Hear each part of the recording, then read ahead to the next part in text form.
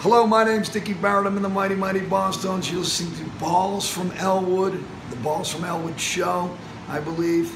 Enjoy yourself. Hey now, cats, we're back again this week on the Balls from Ellwood show. We have such a jam-packed show. I have no time. We can't mess around. We got to get to the goods. Xtina, why am I so excited? Yeah, because we have the one, the only, Dickie Barrett of the Mighty Mighty Bosstones on the Balls from Ellwood show. Believe it or not.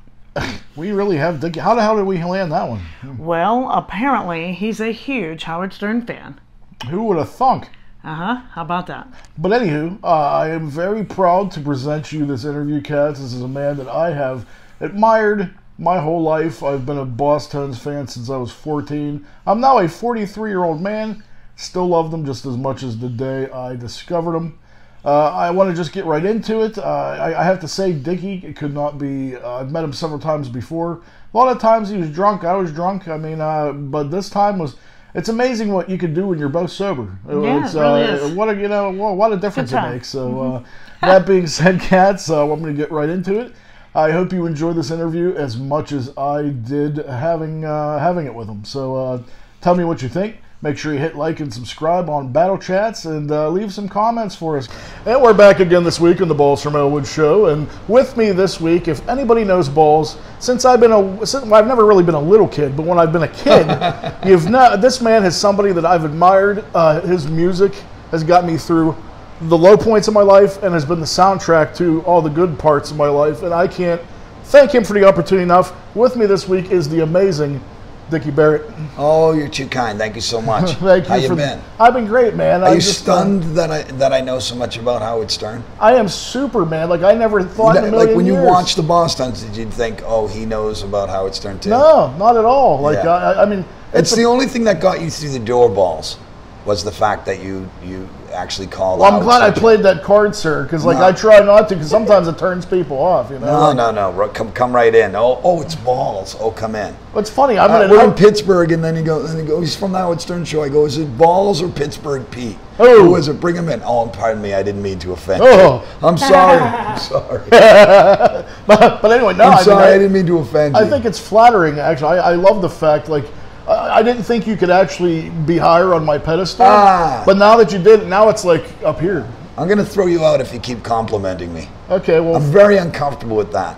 Well, eat my butt then. I mean, how's that? Is that better? Yeah, I'm much more comfortable with that. Oh, wow. It's going to be an interesting interview. But actually, I want to just take you back to the very beginning of, I mean, your music's always been fused with ska. I mean, you're pretty much the godfather of ska core.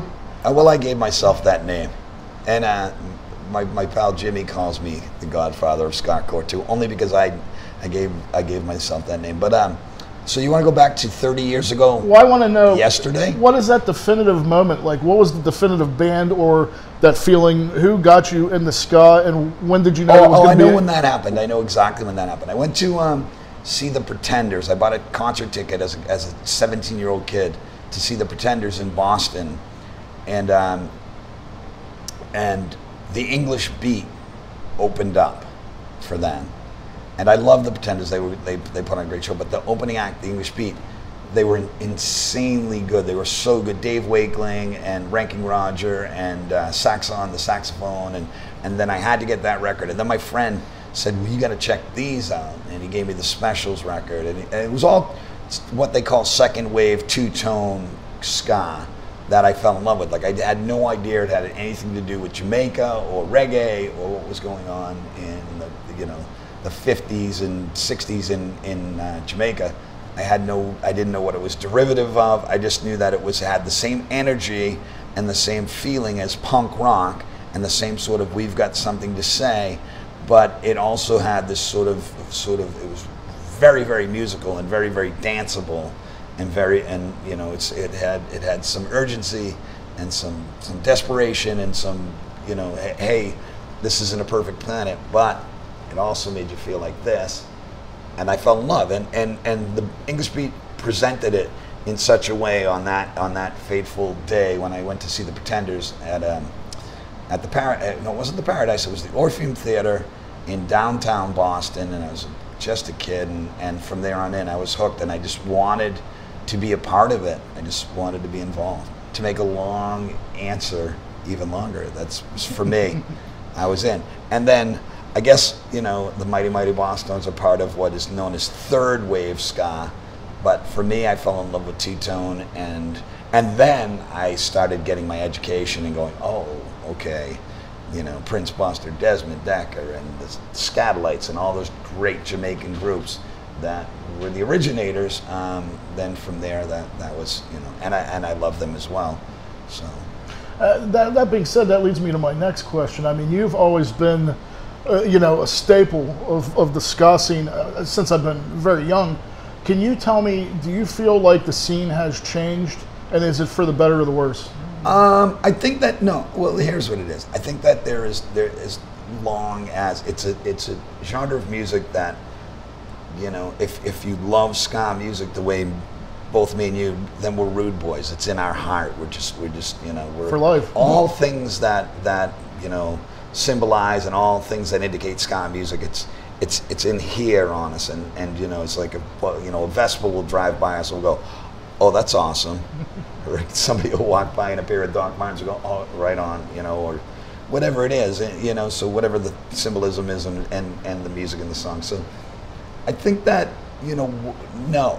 I think the short answer is no. I don't think it's changed. I think that it's what it's always sort of been, just sort of this respect and this love for really good bands. And there's both, good ska music and bad ska music. And what we did to it, because I was, part of the Boston hardcore scene, when you could talk about bands like SSD or Gangrene that Joe, our bass player, played in, or my band was called Impact Unit, and the FUs and the Freeze and this great sort of punk rock scene that coincided with bands in DC like Minor Threat or Black Flag in LA, but we had our thing in Boston. So I was from that.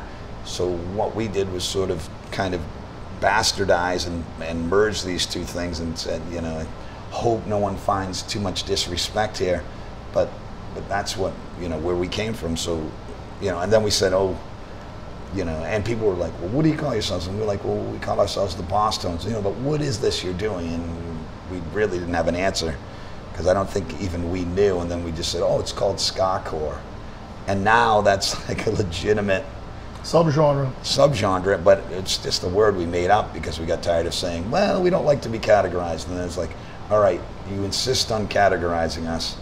So here it is. So go with ska-core, because we don't want to. Out of respect to the great ska bands, and out of respect to, it's certainly not hardcore anymore. So, well, let me ask you this: you've been all over the world. You're known as like one of the most touring bands in the world. I don't know how you do it. Like, how do you? Well, we toured more than we do now. Now I have my day job, and Joe's a professor of music in Vermont, and all the guys have other stuff.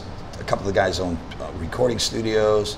And but we get together as much as we can, more than we had been for a while, and do as many shows as we possibly can each year. We have families, and things have certainly changed from the old days. But yes, when we did tour, we put in the work. More than 300 shows a year, and now when you see us tonight here in Pittsburgh at Mr. Small's, you know, for those of you listening, you've missed it. Sorry, but boy, did you miss out.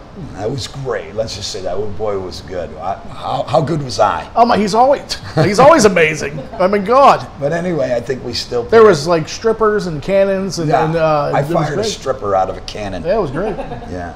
But anyway, what I also want to ask you is, I mean, you've been all over, you've toured extensively. Yes. But is there one, just like one venue or one show that sticks out in your mind as the best?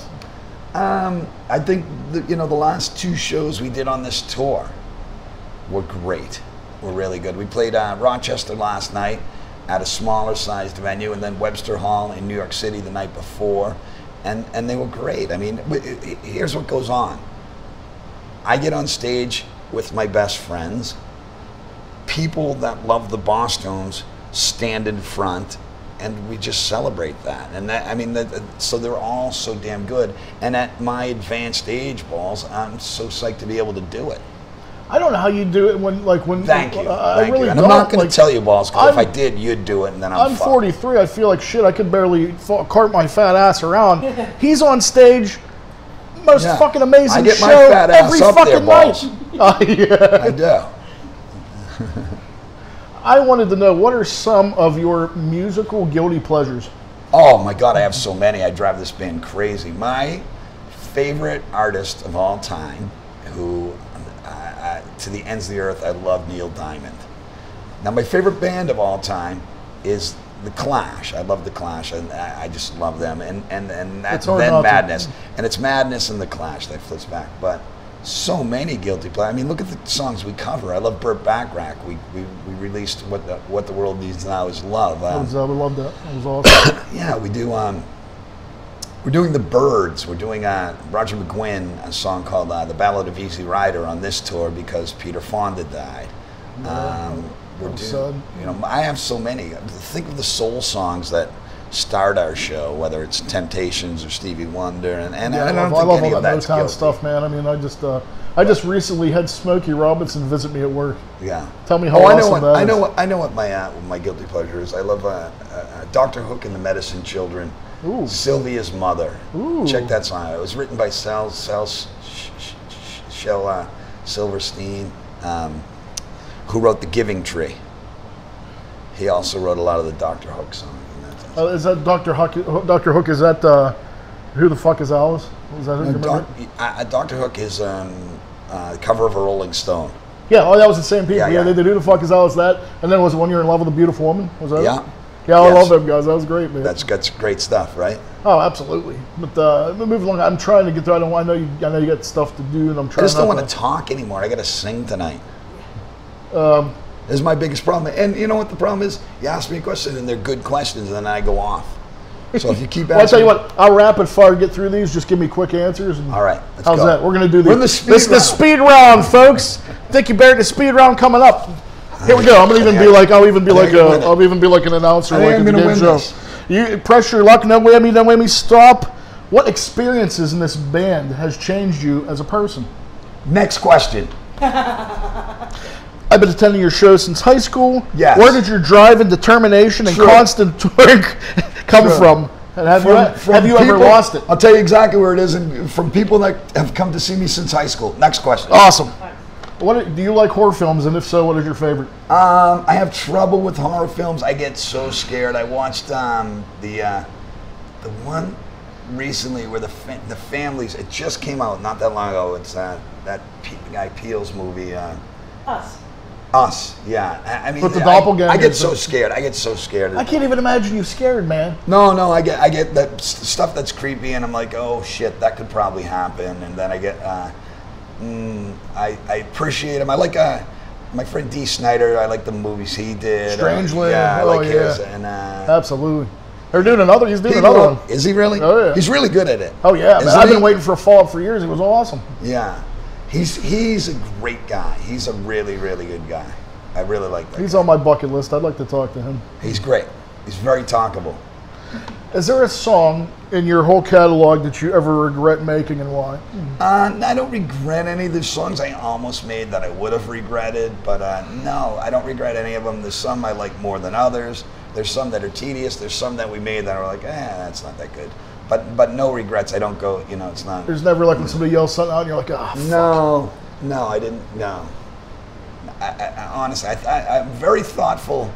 I write all the lyrics, so I really, really think about it. It's the thing I think I do better. If any of the stuff I do okay, I think it's writing the lyrics for the Bosstones, and because they let me do it, that's a lot of guys have to sort of back what you're saying, so you don't want to be insensitive or that kind of thing. And that makes sense. I don't know. Can you tell my audience one thing about you that may surprise you as a fan, like something? Yeah. This right here. That's a system, hair system. No shit. Yeah, they mail it to me. It's amazing. They mail it to me every. Yeah. Thank you for sharing this. Wow. It's not a hair system. So is this. It's not a hair system. Come on, Bobo. Let's Face It just turned 22 years old, I believe. Did it? Yeah, I think I'll so. take your word for it. I know that, like I said, I know Devil's Night turned 30 yesterday. Would you ever think, it's become an anthem for equality and so many good and positive things. Yeah. Hey, that's something I do kind of regret. In that song, I used the word tolerance. Give tolerance a try. And I've been thinking about it like since now. But I'm glad that Let's Face It, the song is that people still have. But when I wrote it, I didn't imagine in a million years that it would still be something, 22 years later. Does it upset you that it's... you would think things would be better now. It seems like things are worse, and we need that song even more now these days. Yeah, it always upsets me. Ignorance and hate and anything short of love, of course, upsets me. And I don't really want to call for tolerance. Tolerating people, that's what we should do is throw it all away and go, hey, your friends and people that you can unite with are come in all shapes, sizes, colors, and it's a cliche, and it's tiring because long before I started saying these things, people had been saying it, and it's my allies and my closest friends, are all different types of people. If there's, I can't even imagine being a person that limits yourself in life for even, I can be friends with this person, but I can't be friends with this person. No. I can do this, but I can't be friends with this person. Because this person was born this way. Yeah, or this it's so fucked up. It's worships this way, or this person chooses to love this sex. And most of the time, none of these things even affect anybody in the slightest. But everybody's so fighting mad for stupid shit. No, it's so dumb. And we currently have a president that's really, really into dividing people, to separating people, and to putting everybody in groups and categories. And you're over here, and you're this, and you're that. And I'm dead set against that, and never have been. What we try to do is bring people together. Unified. Well, we're coming to the very end here. I have a couple fun questions. We're almost done, so you could, Dickie. The speed round. The speed round really took it out. Slowest speed round ever. Well, I'm a little slow, so. This is it, man. I got like a couple. This is the last one. We're going to go to the end. We're going to end on the fun one. There we go. Okay, awesome. Do you have a good shit your pants story? The Pie Tasters had a really good one. I don't know if you're going to be able to beat that. Steve did? Yeah, Steve. Steve Jackson. No, but they're the champions. I ask everybody, and it's been 3 years, and nobody's beat Steve Jackson yet. So. It was years and years ago. I was in my early 20s, and I got up, I'd been out all night drinking, and I was on one side of Boston, but I lived on the other side of Boston, and my money, of course, was gone. I had no money, so I was walking across town. Was my, I couldn't get on the T or the train, and I had to walk across town. And halfway there, it was Sunday morning, early, and halfway there I was like, I gotta go to the bathroom. And it got worse and worse, and then it kind of became, should I head for this gas station that's down this way? I got a half mile, I think, now to the house. And it was really becoming, and the more you walk, the more urgent it becomes, and the more now it's in your head, and then it'll pass. You go, no, I'm going to make it. I'm going to make it. There's no need to go in this store here, but I'm going to make it. I'll be on the home throne in no time. And by the time I hit my street, I'm like, now if I run, that could send it out of me, but something like this. If you're clenching. Clenching. The John Wayne. Up the stairs. Keys. I don't have my key. Oh my gosh, I hope my room. Then a pair of shorts. I made the bathroom. I made it to the bathroom. Photo finish. But not to the toilet. Oh! Luckily, there's a shower, but I ran by my roommate holding my shorts like this. Pleasure to meet you. Pleasure to meet you. Thank you so much, everybody. Thank you. I want to thank them. Is there anything that you'd like to plug? I'd like to say hello, Steve Jackson. I'd like you to watch Jimmy Kimmel Live. Please encourage that. We had an album we released last year called While We're At It. Incredible. Thank you for saying so. Hello, everybody. Thank you so much, Dickie. This was you. a once in a lifetime. Please listen to the Bosstones. Yes, it is once in a lifetime, Bones. I don't want to ever see you again. Oh. No, I'm just kidding. I get that a lot, so don't worry about it. And we're back, cats, and now it's time for everybody's favorite part of this show. You know her, you love her, you've been waiting for the most fucked up story of the week, and it's this lady, Xtina, and her Depravity Corner. Xtina, what do you have for us today? Well, today I decided we're going to mix it up a little. Since everybody's, been chatting lately about all this gun violence, and there's been a crap ton of gun violence, which is super shitty, don't get me wrong. We've apparently been neglecting the stabbings that have been going on in this country. You know what? I do feel like stabbings aren't getting their fair shake with all the gun violence. Right? So, it's the knives need love too. I don't know if that's quite right, but anyway, I digress. Let's talk about it. So, there seems to be an equal amount of stabbings going on in this country as there are guns. In fact, probably more stabbings. Lately, it seems to have been just a bizarre land. Apparently, and this flew under my radar, and of course I don't live in California, so maybe that's why, but if this was a gun battle, it would be considered a mass shooting. So why is it not considered a mass stabbing? I don't know. But regardless, in Garden Grove a few weeks ago, California, where our buddy Speech Impediment lives. Hope you're okay, Speech. I mean, we haven't heard from you in a while. Ooh, we probably better check on him. Maybe. There was a stabbing rampage. Some dude went on a stabbing rampage, stabbed some kid working at the Subway. Jeez. I know. Then he went to the 7-Eleven, and some dude's just randomly pumping gas. I know myself, I'm always looking around when I'm pumping gas, just because it's, I don't know, there's some creepy element about it, I guess. I don't know. So, especially at nighttime. Well, yeah, especially at nighttime. But, some dude just stabbed some random dude that was pumping his gas. And then this dude went on to stab people. I don't know if they were just like walking or what, but he went on to stab several people. I don't know how many. He ultimately killed 4 people.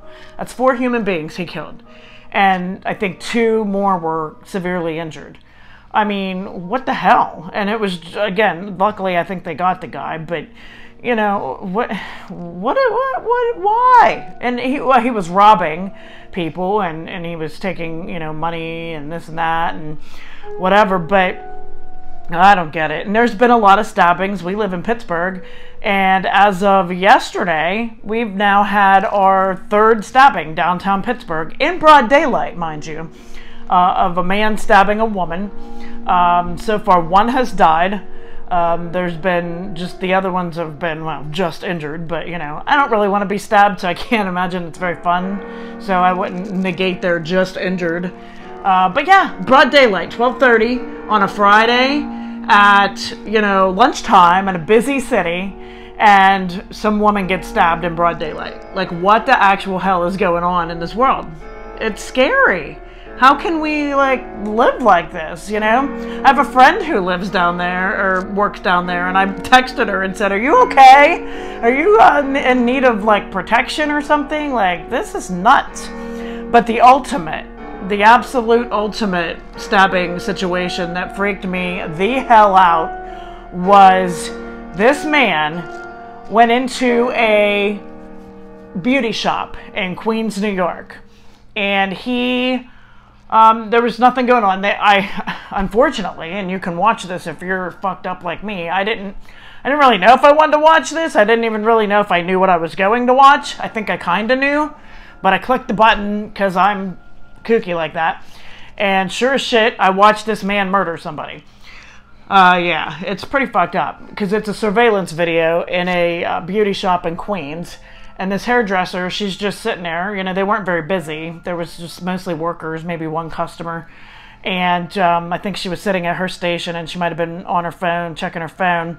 And the next thing you know, this man, like, storms into the building and he just rushes over to her. And just all you see is this motion. And he's stabbing. And these women, of course, they don't want to get stabbed either, but they did try. Like, there was a woman coming at him, and she was trying to get him off of her. And then this other girl, this was kind of, I thought, a good thought. She comes over with a chair. She's trying to, like, beat him with a chair, but, you know, also use it as a shield to protect herself in the event that he would get to her. And then you see, like, people, you know, hiding behind the counters. And then you see them trying to, like, run and, like, sneak out the door. And so this goes on for probably, like, a couple of minutes. And the next thing you know, this man is lying on the ground, I kid you not, in the pool of blood with the woman he killed, cuddling her. And in between that, he took a drink of water, because I guess you get pretty thirsty when you're on a stabbing rampage. Thirst when you're on a stabbing rampage. I mean, I guess. But it turns out, of course, who was it? Her ex-husband. Oh, jeez. Yeah.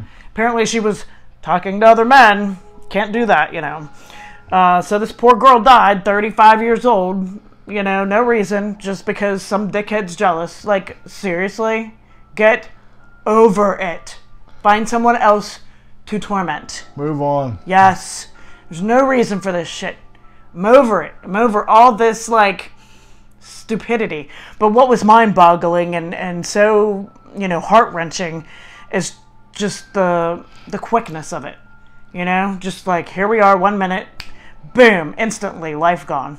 Like, it's unreal. You know, people need to start taking this shit more serious. Life is precious. You know, we might not all have the best lives. We might not all have, you know, everything we want in life, of course. But, Jesus, you know, life is freaking precious. Just be kind to each other. I don't see why is this so complicated? Why? I don't know. Okay. Well, be nice. Well, I'm not making any promises to people. Well, that's all I've got. You got any comments? Again, I mean, pretty much in the same thing you're saying. I mean, I don't know how hard is it to just go out in the world. I'm not a people person. I really don't like people at all. But I can at least interact with them in everyday society. You don't need to go stabbing them. I haven't stabbed anybody yet. Not that you don't want to, but, you know. We'll talk about that in another episode. That's a whole other episode. Yeah, but, yeah, I mean, I'm stab free. So yeah, if I can do it, anybody can do it. That's right. That's all we're saying. That's right. That's been this episode of the Balls from Ellwood show. We hope you enjoyed it. And that's been this episode of Depravity Corner. Hope you enjoyed it. We will see you next week, cats. Peace and love. Peace and love. Peace and love.